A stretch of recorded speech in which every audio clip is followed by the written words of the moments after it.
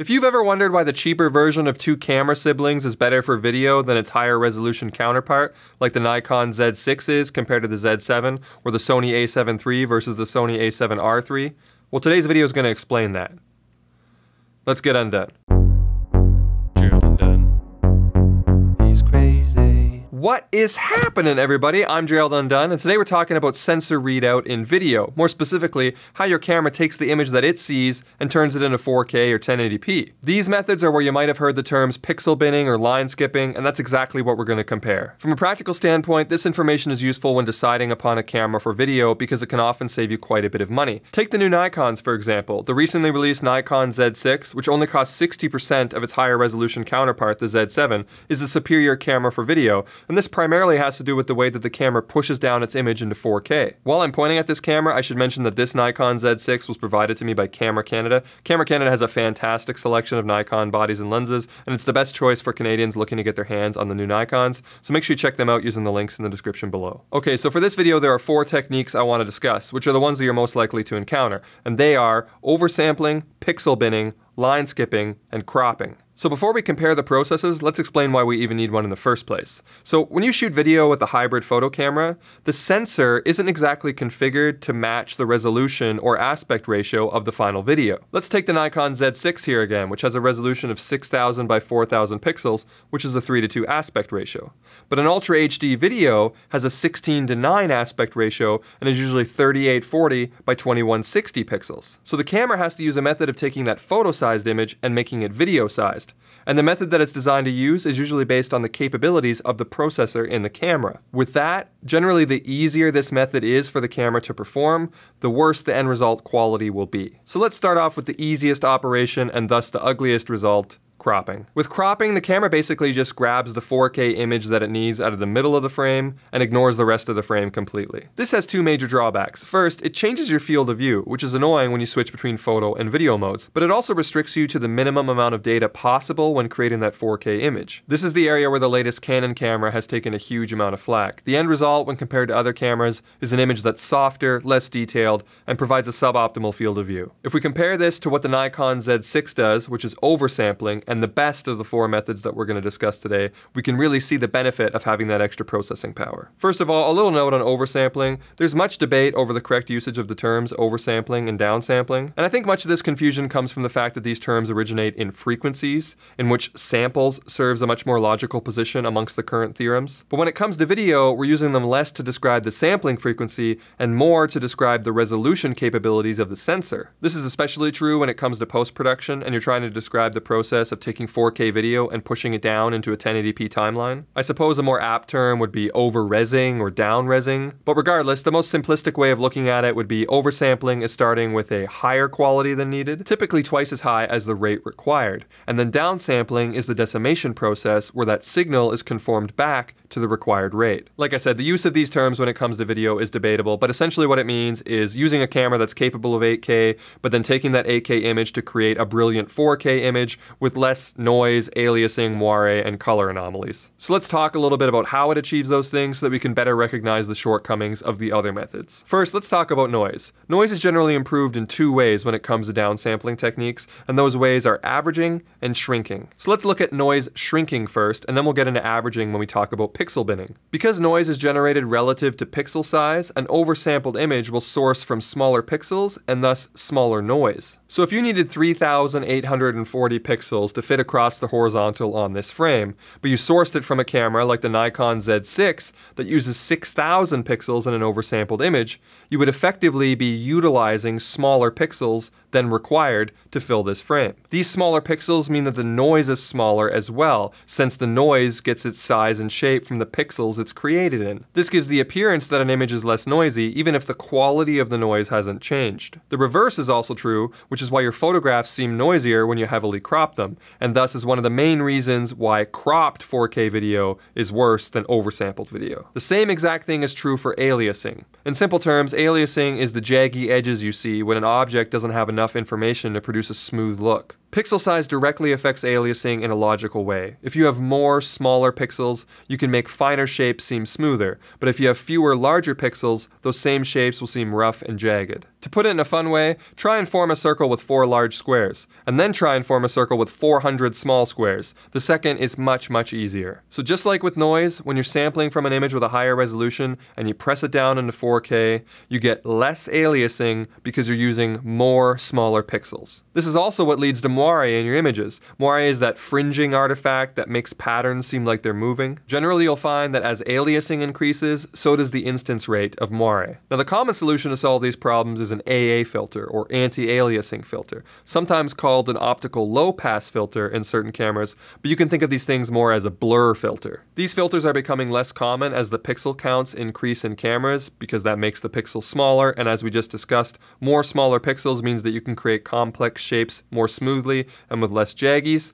But if you've ever tried to fix aliasing or moire in your images, you know that adding a little bit of a blur effect can help remove it, and that's essentially what these filters do. And the inclusion of this filter is one of the differences between the Nikon Z6 and the Nikon Z7. And the same is also true for Sony. In fact, a lot of what we say about the Nikons can be mirrored onto the Sonys, the A7 III being the Nikon Z6, and the A7R III being the Nikon Z7.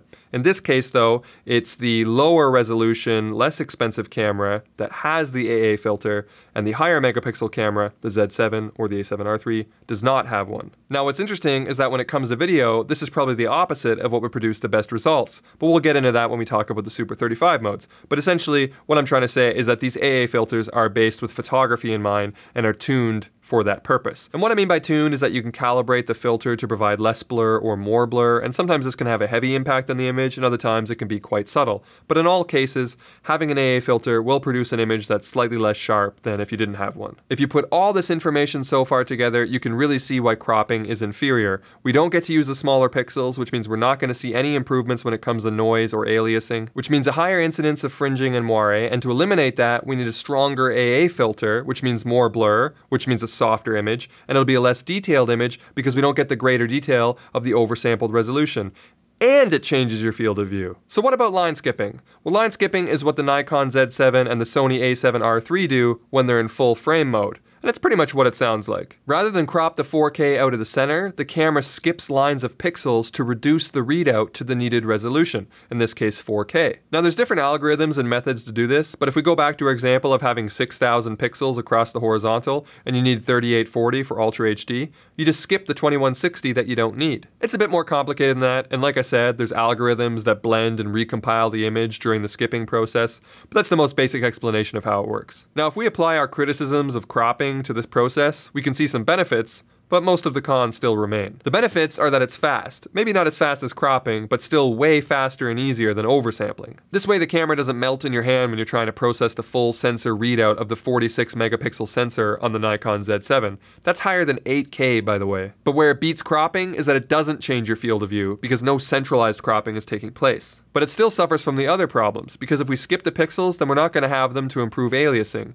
we won't have them for the averaging of noise or the reduction of fringing and artifacts. So the image is still harsher and less detailed than an oversampled one, but this is where some strange trade-offs start to occur. Because like we said earlier, the larger cameras don't have the AA filter, they don't have anything to help blur away the fringing and the jaggies. So it may be sharper, but it's not necessarily a good kind of sharper. Now the Z7 and A7R III do have another way of dealing with this, which is sort of a combination technique which occurs when you enable the DX or Super 35 modes on those cameras. The first step is a crop, which grabs only the center 1.5 times factor portion of the frame. So the 8,256 horizontal pixels of the Nikon Z7 become 5,504 when you enable the 1.5 times crop mode. This will change your field of view because it's a proper crop.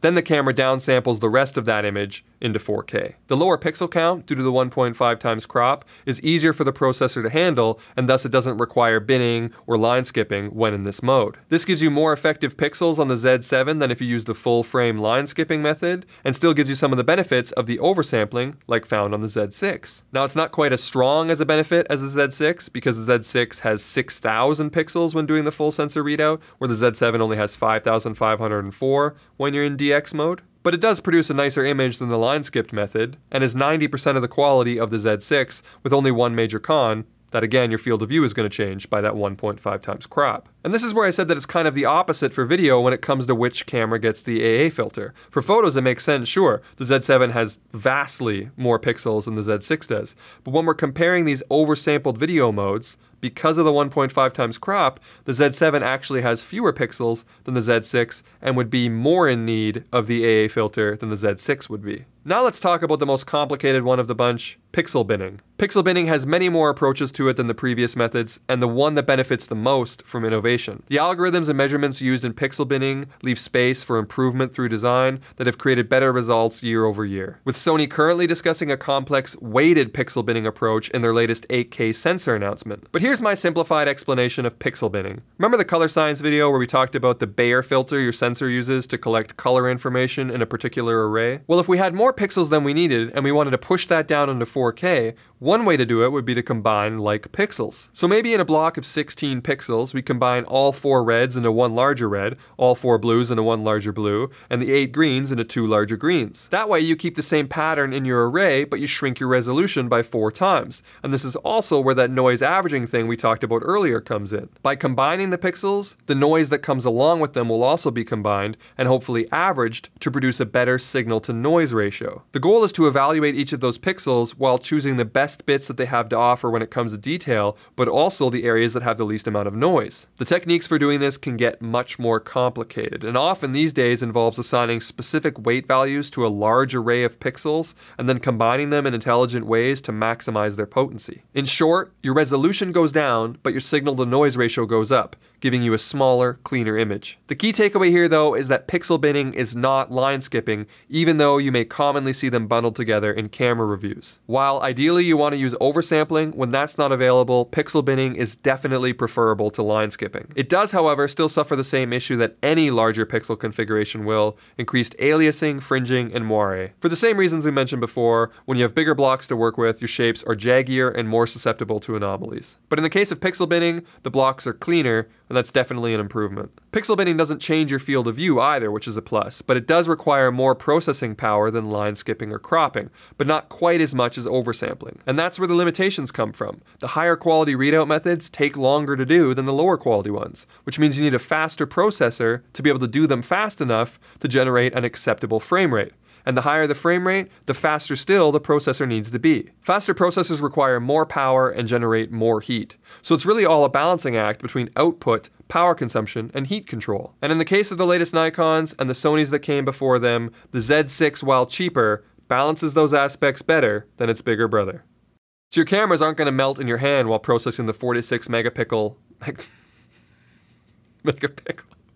But that's going to be it for me. I hope you found this video helpful or at least entertaining. And if you did, make sure you leave it the old thumbs up and consider subscribing if you haven't already. But if you did not find this video helpful or entertaining, feel free to hit the dislike button twice. All right, I'm done.